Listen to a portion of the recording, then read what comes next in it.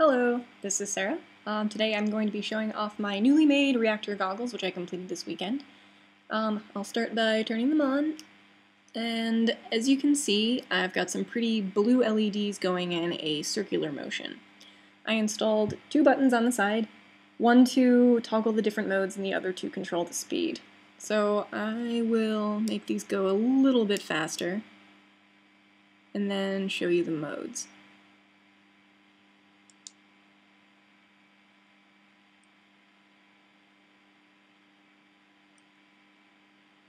And there's an inverse of these.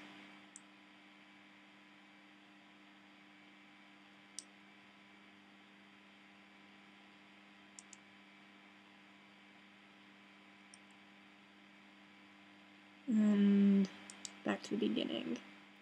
In addition, you can amp up the speed to the point of seizure-inducing. And back down.